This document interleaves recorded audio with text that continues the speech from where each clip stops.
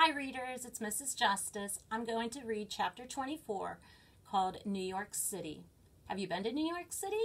Well, think about that as I'm reading this chapter. Since it was summer, Mom and Dad planned for a family vacation after the conference.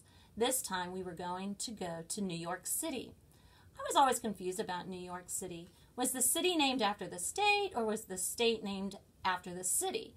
Whenever we told people where we lived, we had to say upstate New York, not New York. If we only said New York, they thought we were from New York City. I didn't think that was fair. New York City was a lot smaller than the rest of the state. New York City meant Chinatown, and that meant we could buy all the things we couldn't get in New Hartford. So, Mom did all her grocery shopping. She took us to a Chinese grocery store and told us to pick whatever we wanted. The Chinese grocery store was cramped and crowded and had a strange smell, kind of like the way your feet smell after you walked in the rain. Now, Lizzie said it was because of the dried mushrooms in the window. There were blue crabs in a basket by the stairs and boxes of sunshine yellow mangoes and sand-colored Chinese pears on the floor. We had to pick things that could keep for a long time, so Lizzie pulled out some canned lychees while I picked up a bag of Chinese popsicles and Kiki grabbed some Chinese New Year candy. When we brought the items to the cart, Mom told us to get more.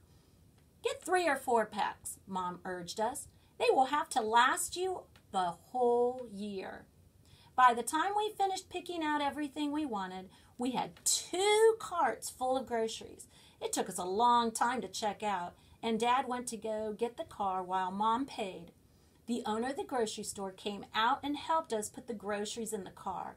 He bowed to Mom and thanked her for coming. He gave Kiki, Lizzie, and me each a box of chocolate caramels for free.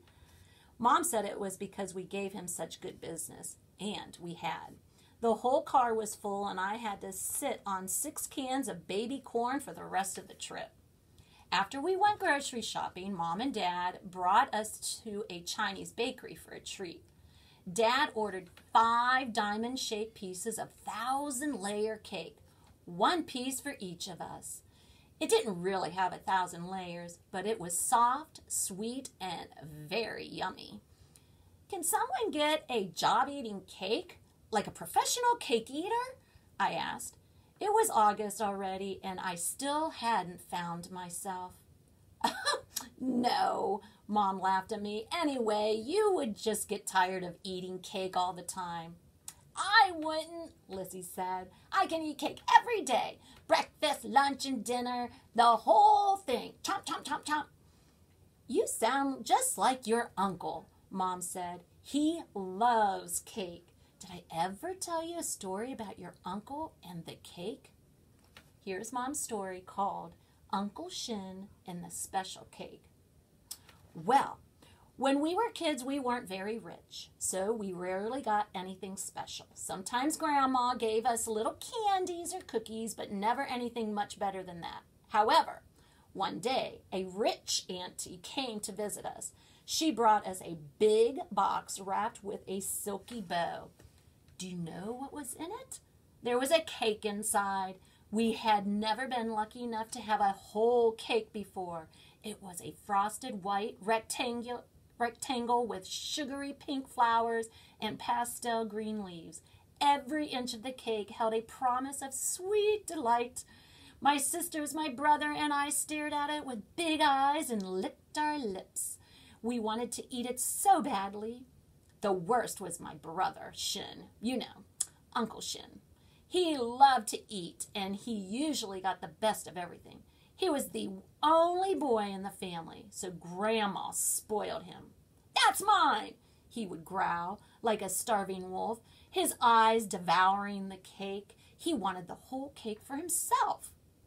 While my auntie was talking to Grandpa, Grandma took the cake into the kitchen. She cut it into 8 equal slices, 1 slice for each of us. I couldn't wait. We crowded around her and inspected each slice to make sure they were all the same size. Uncle Shin kept circling us as if he was a hunting tiger. I want all the cake, he crept hissing. I want all the cake. Give me all of it. But just as Grandma finished slicing the cake, Auntie called out to say she was leaving.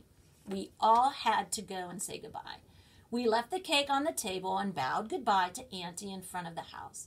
All of us said goodbye and waved, except for Shin. He had disappeared.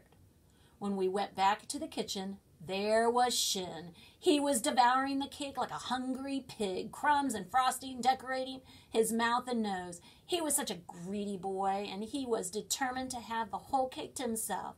But we had only left him alone with the cake for only a minute, so he wasn't able to eat the entire thing. Do you know what he did instead? He spit on all of the other pieces. It was gross. He ruined everyone else's pieces so he could have it. And he did. We watched him eat every piece. What a spoiled boy he was. But that night he had a horrible stomachache, and no one felt sorry for him. I would have just eaten around where he spit, Lissy said. Ooh, we all said together, yuck! What would you have done? Enjoy your afternoon.